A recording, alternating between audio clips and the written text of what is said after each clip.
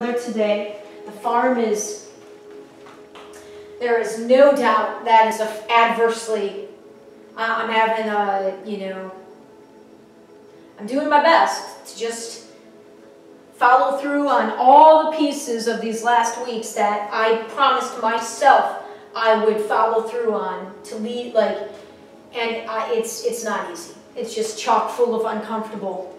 And part of my work is, the goal would be to finally, by that last day, which is 3 weeks from today, yes, comfortable, ready, feel good about leaving. And I'm really not going to feel good until I'm done. But I have to go today. I've been working from home minimally the past few days because of Peanut. Traverse City. There was just, I have another recording that I think has enough drop points about it. But that recording that was done, actually I forgot when I was recording on Saturday that I did that one. Because it was just too amped. Oh, geez. I kind of feel like this one's probably going to be similar. I feel like it was calmer, which is good. And I got to remember, this is for me. The utmost, it's for me. It's for me to practice. I got to trust myself. I have to trust myself. I can't be affected by how or what somebody else receives my work as. That's not my business. My business is to let my real, authentic, complete self out of the bag.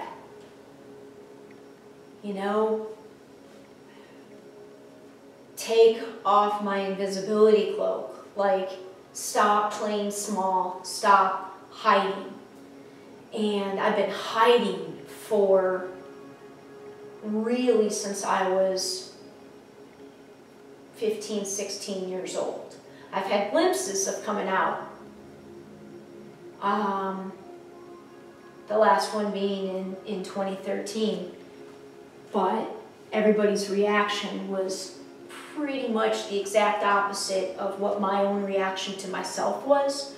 So that will force you back into your rabbit hole really fast. I went out naively and innocently, was seeing myself as this and being and feeling and knowing, more confident in this knowingness and something bigger than me, and willingly turning myself over to it. Thinking naively that I was the last one to the game.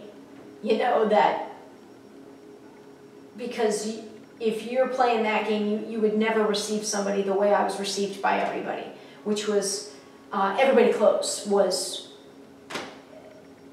not close. And that was hard. That was hard. Everybody played their role exactly as they needed, and it boils down mostly to family, but quite a few really close friends too. That was what, I had more learning and growing to do. Fast. I had a lot of catching up to do with now what I had remembered. My physical character had a lot of emotional catching up to do, really.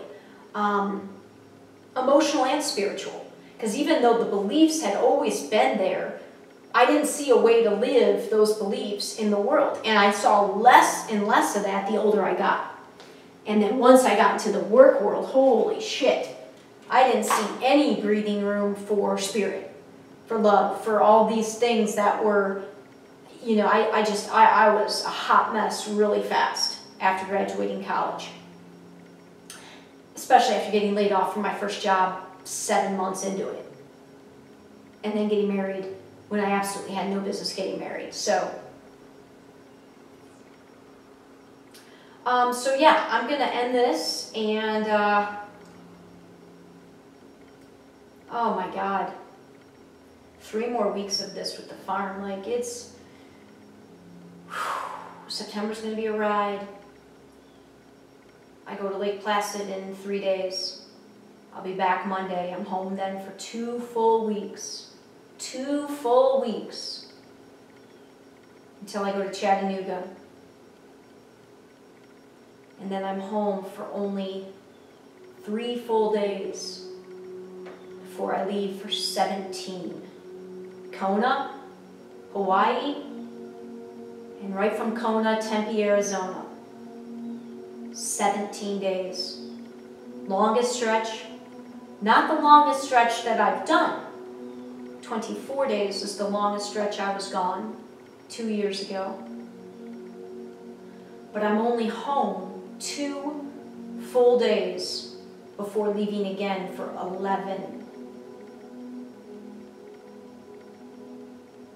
So gone 6, home 3, gone 17, home 2, gone 11, and that will be to Waco, Texas, and to Panama City Beach, Florida.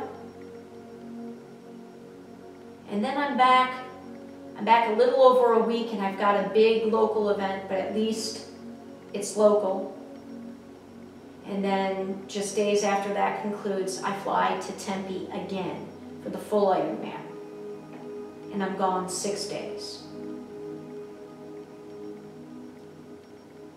That October stretch, and especially coming home here with the kids. And I do have a friend that's going to be staying at the house pretty much for 2 months. And the cats know him. And I'm hoping, and he is so gentle. They both love him.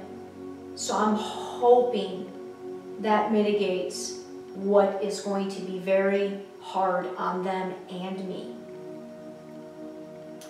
And as hard as it is, I need to begin to tell the story now, because it's going to take a lot of faith in it to hopefully get to the point where I can live it by October. I have to tell it in the most positive way. I cannot believe that it hurts them or affects them badly.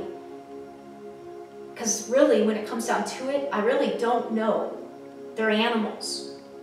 And I very well could be projecting it onto them.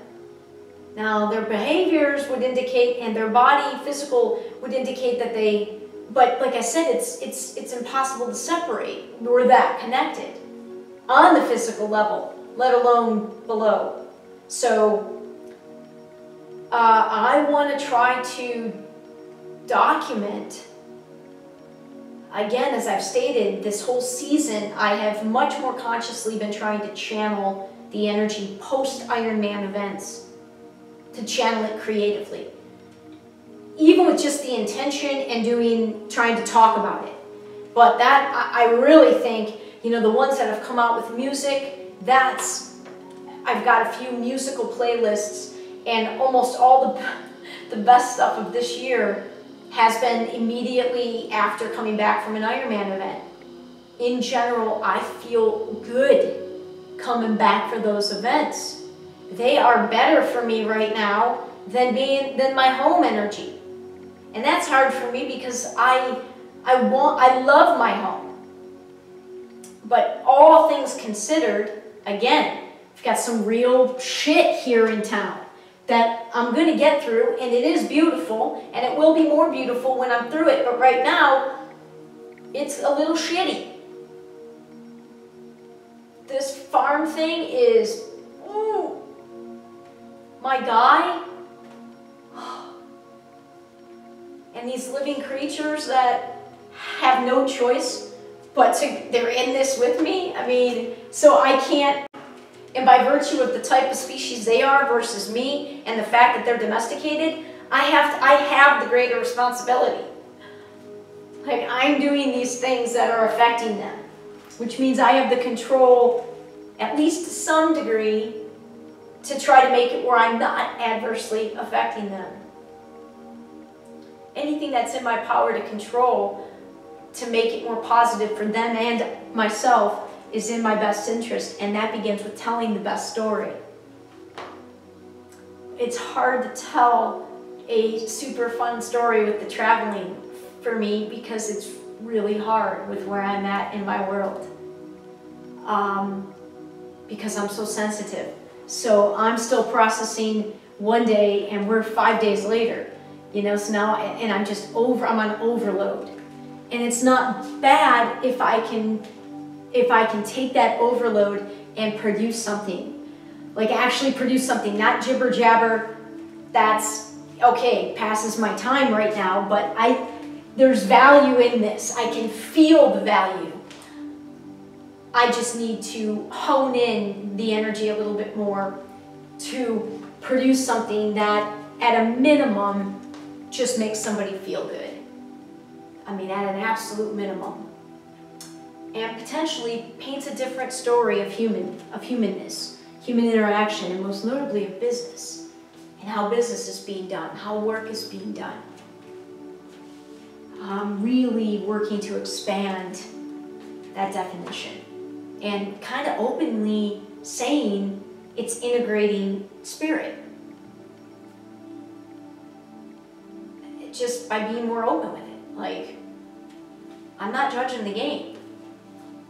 I used to judge the game. I was full of judgment of the game because I was angry, because I wasn't good at the game. I wasn't intended to play that game, but I didn't yet see the other game.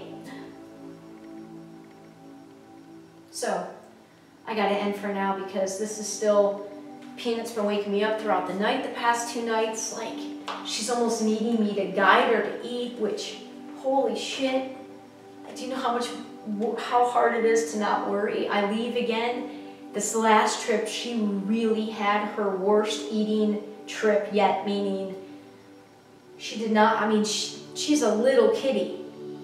She's now under 7 pounds. She can't lose